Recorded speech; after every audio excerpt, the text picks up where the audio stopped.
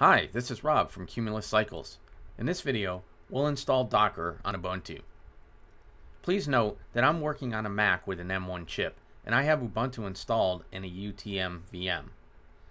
If you're following along on a Mac and would like to install Ubuntu, please see the video I created on installing Ubuntu on a Mac M1.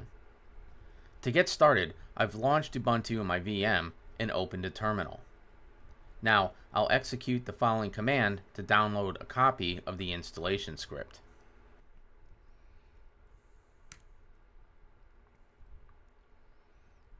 Now, I'll execute the following command to install Docker.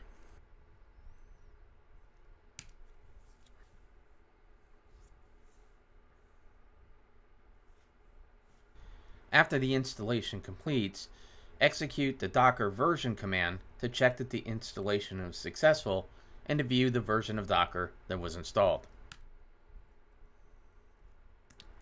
Next, run the following command and we'll see that we have no Docker images on our local machine.